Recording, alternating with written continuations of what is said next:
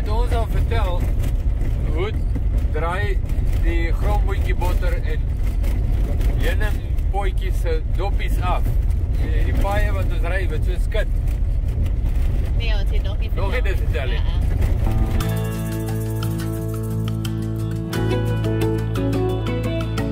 Alpha en Omega, die begin en die einde, die weg en die waarheid, die koning van my hart, die is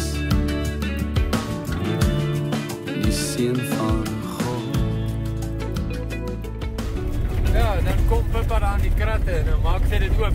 As dan is die bottel oop, dan draai die prop af soos wat ons ry. En nou het ons nou al moertjies en skroefies en goetertjies gekry hier in die kar wat net uitdraai.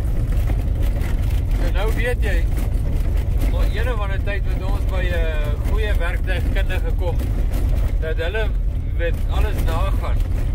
Maar ou wat nou regtig die kar ken, weet hoe waarna om te kyk.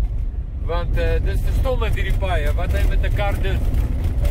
So nou gaan ons nou weer boskamp vanaand. Maar die lug is weer trek van die bosbrande. Kyk net die basigheid, ek weet nie of dit mooi op die kamera wys nie. Jy kan amper daai berge daaroor kan nie sien nie. En dis bosbrande. So om 'n plek te kry in die bos waar jy nie gaan brand nie. Dis nou geheim, maar ons het 'n idee. Ja, ons het 'n idee. So ons sal julle op hoogte hou.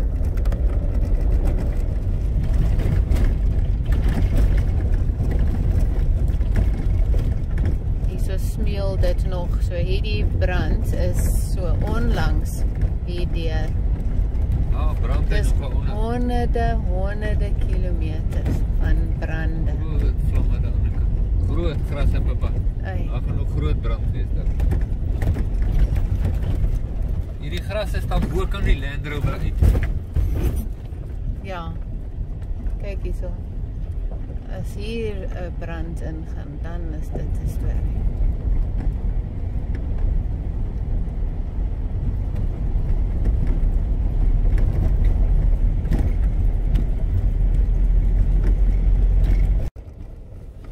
Ons is op pad na Zambie en soek plek om te kamp. Ons idee vir 'n kampplek was 'n ou quarry tussen al die gebrande grasse en bome. As ek nou vir jou hier wys, hierdie veld wat so gebrand is. En ek sê, soek die kar. Ons is besig om te boskamp in die veld. Dit lyk beroerd, maar ons is hier ergens. Ons is min of meer in skoot nou. Maar jy kan ons nie sien nie. En die rede daarvoor is, toe kry ons hierdie pad. En hierdie plekkie.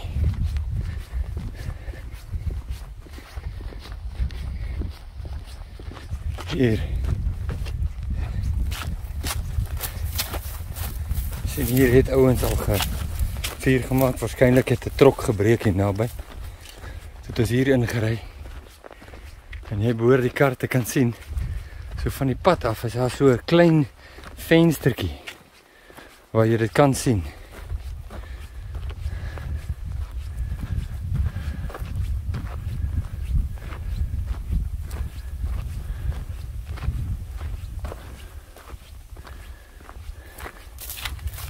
So dis 'n ou quarry. Wel, hulle noem dit 'n quarry, maar hulle het grond hier geskep. Ek weet nie seker toe hulle die grondpad gemaak het, neem ek aan. Dis oral sulke gate en duike. So hier is natuurlik 'n muskiethemel. En daar reg voor ons kon ons ingaan. Maar daar's ook water daar, so ek is nie nou lus vir vassit nie.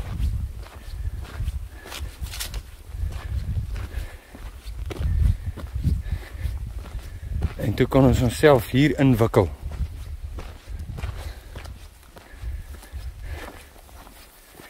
En kyk wie sit daar.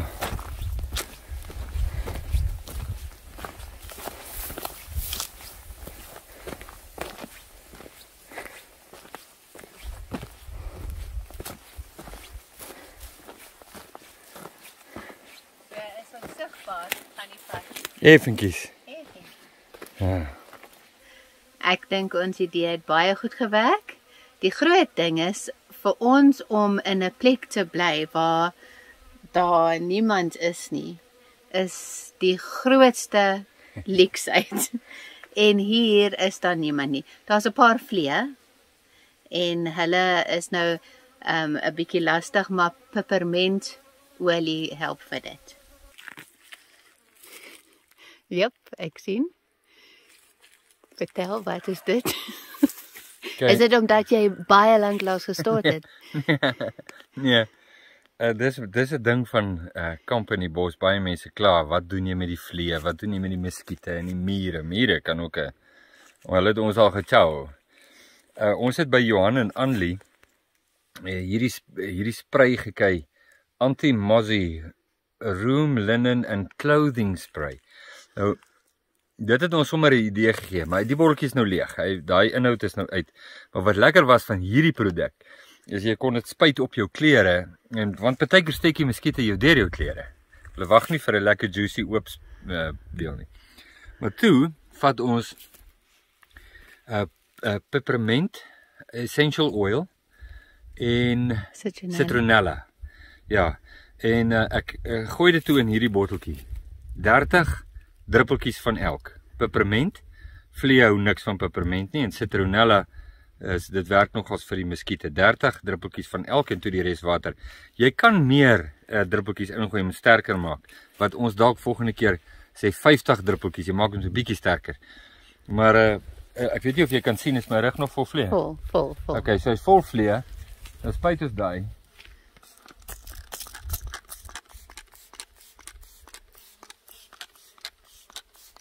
Okay, kom eens kyk. Kyk dit mooi. Nou is hulle buzz al om jou. Ja, en net om te wys dit werk. En hiervoor waar ons nou nie gespuit het nie. Hier sit hulle. Hulle besluit hulle gaan 'n plek soek, maak nie saak wat nie. Dit werk reg. So, wat ons net wil sê hiermee is, as jy dit gaan Google, jy gaan baie resepte kry van lekker sprays wat jy kan maak, is baie goedkoper as om 'n klaargemaakte produk te koop. So veral as jy lankdurig in die bos gaan wees en jou produk wat jy gekoop het is gou klaar. Dit werk soos 'n bom. Jy spuit hom ook sommer, ons spuit hom dikwels hier, veral in die aande op jou hare, want dis waar hulle sit. En nie net sit hulle nou nie meer op jou nie, maar jy ruik soos 'n lentebloeisel. Lekker.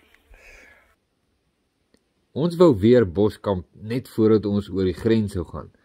Maar dit het 'n bietjie anders uitgewerk as wat ons gedink het. Riekert, vertel ons wat het ons oorgekom? Ons soek so boskamp en ons soek boskamp. Dit kry ons nie 'n bos nie, kon ons nie kamp nie. En toe ons oë uitvee, toe is ons 11 kilometer van die Zambiese grens af. Dit is amper 4:30. Gewoonlik het ons kamp opgeslaan hierdie tyd. Nou gaan ons oor die grens probeer. Dis die eerste. Ja, hierdie tyd van die dag. Maar weer eens is dit 'n klein grensbos. So die pad soontoe lyk so. En ons sal kyk wat gebeur.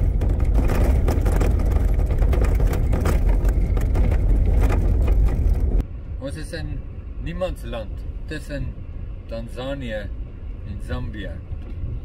En voor ons sien ek nou in die register is 2 Suid-Afrikaners uit Kaapstad registrasienommers. Hulle is ook Zambie toe van Tanzanië. So nou kom die langer proses, dis nou 5:10 in die middag. Papa gaan nou gou wys 'n lykie pad. Maar nou om in te teken by Zambie, dis gewoonlik waar die dingetjie inkom.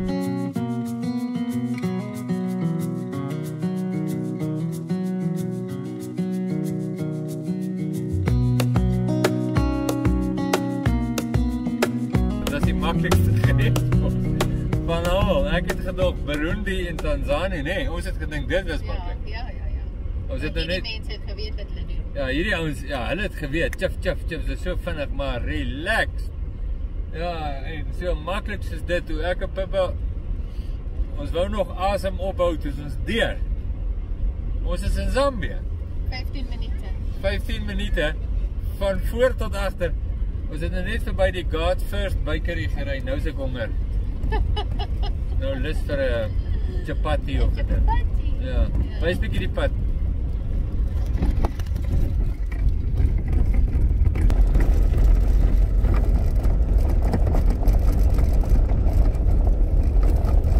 Nou. Ons eerste aand in Zambie was in die parkeerterrein van een of ander lodge in Mbala, net oor die grens met Tanzanië. Ons volgende 2 aande in Zambie was by die Flower and Fern Cottage en Campsite. Hier sou ons 'n bietjie spring cleaning doen en allerlei resepte uitprobeer.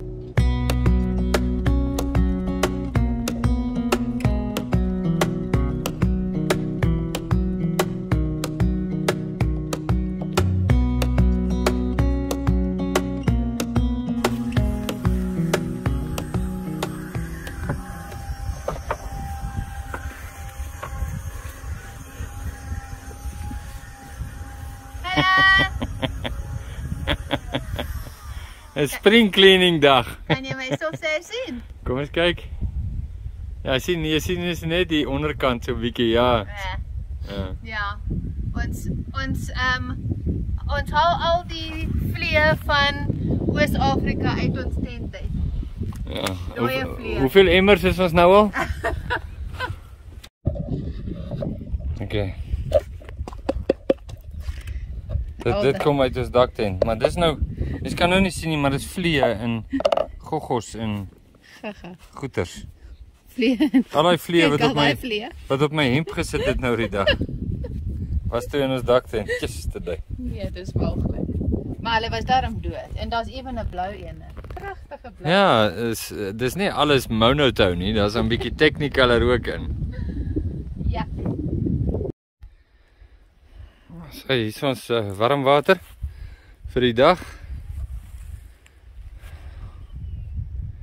En daar is ons ablisieblok. En hier in die regterkant is hierdie hope grond. Die tank is reg daarbo, die watertank verdruk. Ons weet nie wat hierdie hope grond is nie en hoekom hulle hier nie, maar hier's baie van hulle in Zambie.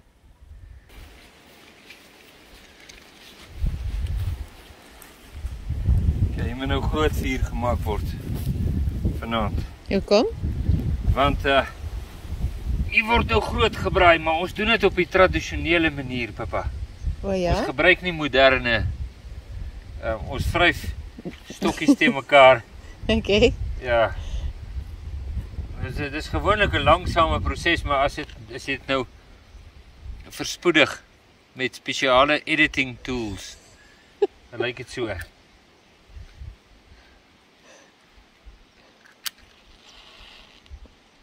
En die wind waai. Nou hierdie is 'n stukkie bloekomhars. Sien jy hoe brand hy?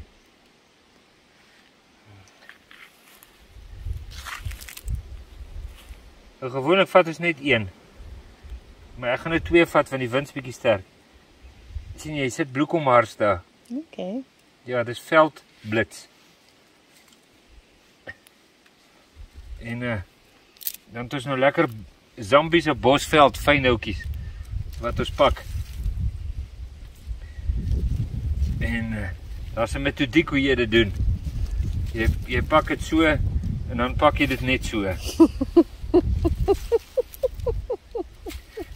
So hè? Ja. Ja, dit lyk nou na 'n chommel, maar dit is nie. Dit is nie? Vir die kenner oog. Ja, dit is so kan sien. Mooi. Weet dit en omdat ons nou vreeslik gaan braai vanaand, gaan ons nou ordentlik hout pak. Jy sien? Kyk hierso. Hierdie is nou regte Zambiese bosveldhout. Ja. Ja. Hier moet nou genoeg kole wees vanaand. Sodat die rooster, jy weet die vol rooster wat ons nou beplan.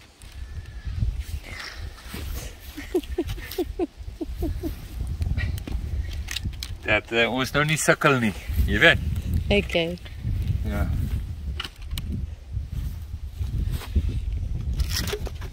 Nou, wat beplan ons? Kyk. Net die sappigste, beste choice cut, A-grade vleisie vanaand op die kolle. Ek sien nou al so lank al daarna uit. Pippa het nou vir ons vandag, wat was dit gister, wanneer het ons deur die gister deur die grenspos. Soos ons daar verby 'n winkel, soos Pippa daarin. Toe sê ek, liefling, moenie moeite ontsien nie. Hier is R5, gaan mal. Ons sal nou wys hoe lyk dit. Jy kon my R500 gegee. Die winkel het nie... Ja, hulle het nie behalwe daai choice cut, A-grade, lekker choppiekie goetertjies met vetjie aan en alles. Lekker. Net soos mense dit wil hê. Lekker.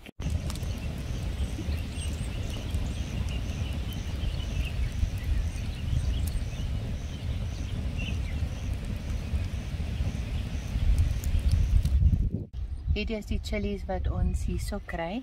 Ons dink dis 'n tipe habanero. En dit werk baie goed saam met rooi vleis. Rooi. Enige vleis. Of rys, of groentes.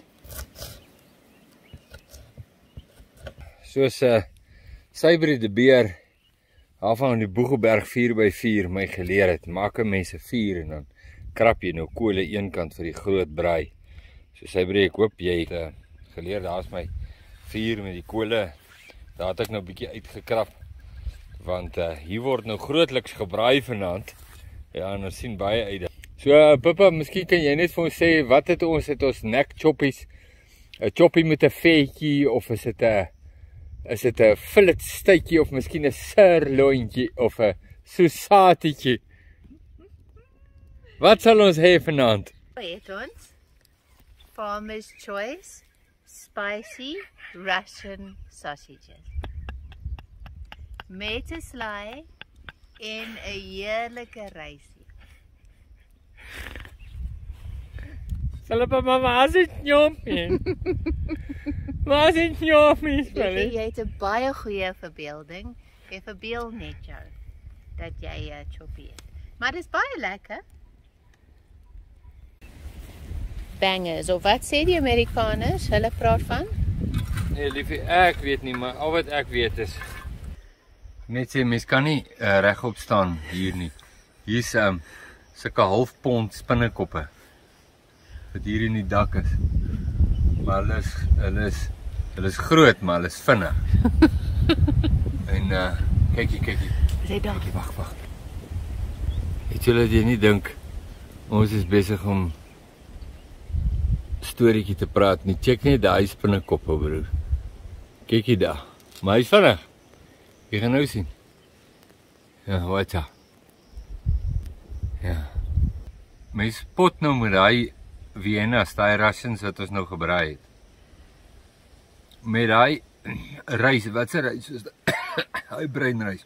Ek dink dis hulle wilde rys. Wilde rys. Ja. Met daai slaaitjie met die habanero in. Ja, en avo. En avo, tomaat, daai vars tomaatie met komkommer. Ja. Met daai Russian op die kolle gebraai, op 'n ernstige noot. Sjeeg. Dit was baie lekker, né? Nou, hoe het dit vergelyk met 'n skaapschoppie? Dit is 'n choppie. Liefling, ek dink dit is vir 'n ander dag se video. Dit is vroegoggend hier in die noorde van Zambie. Daar's 'n taamlike briesie. Kyk hoe trek hy rookie. Daar het ons nou al gekoffie al vanoggend. Ordentlik en lang stukke gesels. Pippa is nou besig met 'n broodjie bak. En ons gaan dit sommer op die vuur doen. Kyk hoe lyk my. Ja. Ek hoop hy's nie 'n flop soos laas nie. Ja, wel, mens hou net aan probeer tot jy dit reg kry. Maar hierdie olie is nou baie uniek man. Ja, die olie het solied geraak, maar ek dink dit het onder andere ook te doen met die verskriklike skittery in die kar. Kyk hierso. Kyk, die olie is gesolidify. En die kar skud so erg dat die Marmite en gromboentjie botteltjies draai oop in die kar.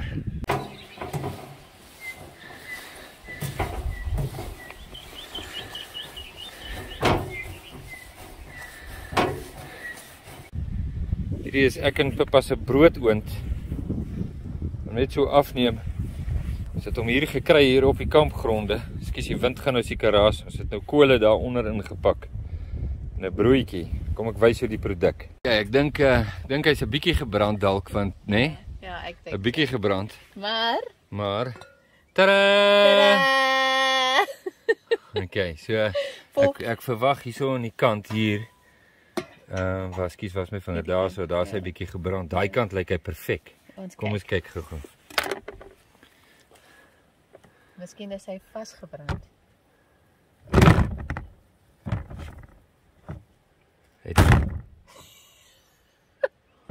Goed. Ons gaan moet terugkom. Ons kom nou terug vir hierdie enetjie. Okay, die broodjie is uit, maar oepsie. En oepsie. Toe maar die bokant is reg. Die bokant is reg. Ja, ons kan hy net afsny. Jy sny net die brand af. Of course. Nou, ons leer hom ons nou so. Ja. Ja. Daar is niks nie. Perfek. Perfek. Dis hoekom dit makliker in die Omni is, want jy kan die hitte so maklik op. Maar daai, Pippa, is perfek nou. Hoe lyk die ander kant? Ja, daar is dit in die kant 'n bietjie gebring. Ek moet net hierdie weg van. Wel, dink net, warm botter en heuning.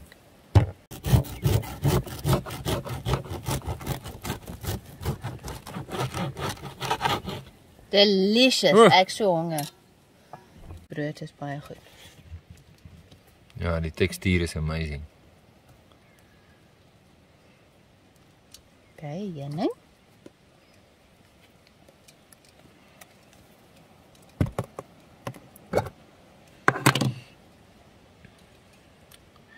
Wat is die heuning gekry? Van God se ma. In Rwanda. Rwandese heuning. Wat sê? Jy kan die eerste proe proe. Ag, ek sê, doen dit omkeer dan. As hy, so jy sê? Nou wees eerlik. Liewe land, dit proe soos koek.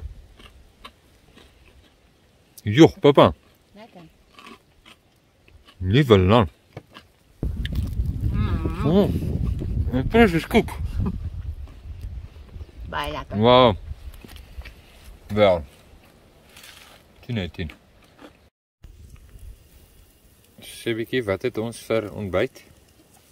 Gisterand het ons 'n bietjie pasta gemaak van die oorige Russian sausages van die vorige aand.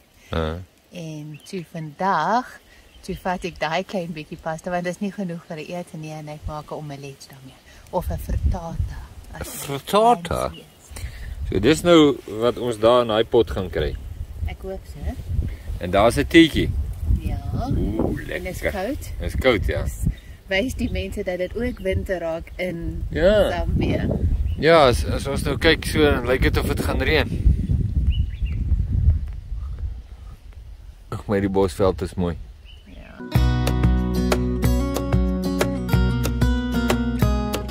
In ons vorige video het ons gesê ons gaan vir jou wys hoe kom ons by die FCE basis in Kalungu, Zambie aan.